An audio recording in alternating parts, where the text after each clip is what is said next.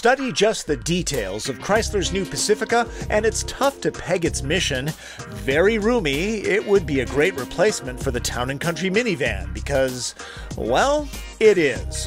SUVs are the automotive fashion families want these days, but Pacifica's toned body could pull off yoga pants if cars did that kind of thing. As a parent and a guy that's driven over, 800 different vehicles over the years, I can assure you nothing makes family life easier than a van. Kids get in and out easier, plus sliding doors can't ding other cars. A nice touch with the hidden track. Haul full sheets of plywood? Done. Some of the features this specific car has: it can find parking spots and guide itself in, probably faster than you and I can. Crossrails store in the rack, always ready for action. Oblivious while backing up? Braking is automatic. I was hoping that would work. My house does not have this many storage nooks, and yes, a vacuum cleaner is available. It's easy to move the front chairs out of the way. Why is that important? Well, Chrysler vehicles are the only ones that can do this. Stow-and-go seats easily fold into the floor. Middle row chairs must be removed and stored with other vans. These bins can hold toys or sports gear. The chairs are more comfortable now. With seating for 8, one does have to be taken out, but it's light. This setup makes Pacifica supremely useful. The downside, no all-wheel drive. Pacificas have a single powertrain for now. A 3.6-liter V6 with 287 horsepower, connected to a 9-speed automatic that feels well calibrated. Vans get loaded with people and gear. This one moves briskly. You won't have to yell, "Stop hitting your brother," because Pacifica is nearly luxury car quiet. You can use a more civilized tone. I don't care who started it. $2,000 buys adaptive cruise control plus auto braking with pedestrian detection. The lane keep assist is aggressive and distracting. I turned it off. None of the vehicles in this class are going to handle like sports cars, but darned if Chrysler didn't do a good job of tuning the driving dynamics. Don't make the kids car sick. In the past, Chrysler has had trouble calibrating its 9-speed transmission. I've been paying close attention. Seems like they've finally figured it out. Fuel efficiency is on the higher side in class. I'm seeing 22 miles per gallon.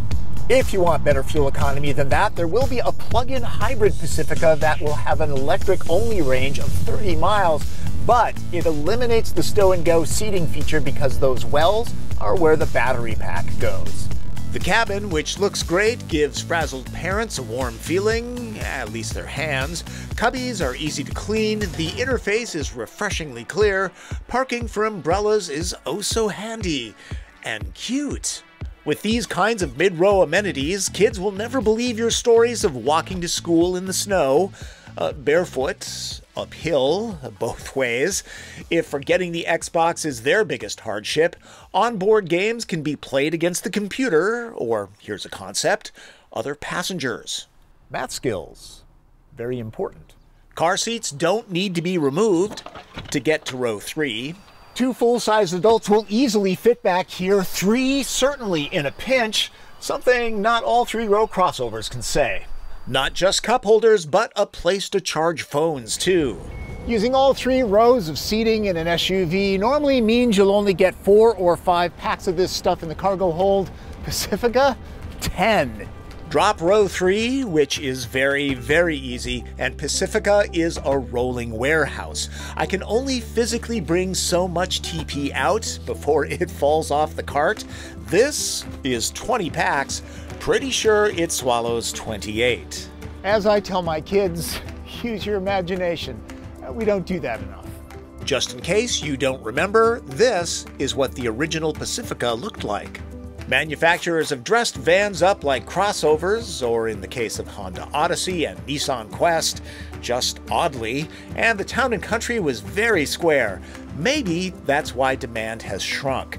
More than any mainstream vehicle I can think of lately, Pacifica got the attention of friends, neighbors, and just people in parking lots. Making a van appealing to the eye is no small task, so I applaud the design team.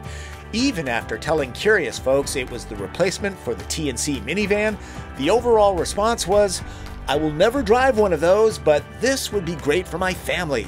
As if the Pacifica wasn't a van. Starting at under 29 grand, this one goes for about 48. The market has shrunk, but Chrysler is clearly defending the segment they invented, switching out an established name for one from a discontinued crossover shows an eagerness to start fresh. Pacifica is an impressive think-outside-the-box effort. No one does Easter eggs like Chrysler, and in addition to the umbrella shelf, there's this and these little vans on the Trailiner. Pacifica can be equipped with a tailgate and side doors that open with a kick. As a guy that loves all aspects of the auto industry, I'm fascinated to see how the marketing for this rig will play out down the road.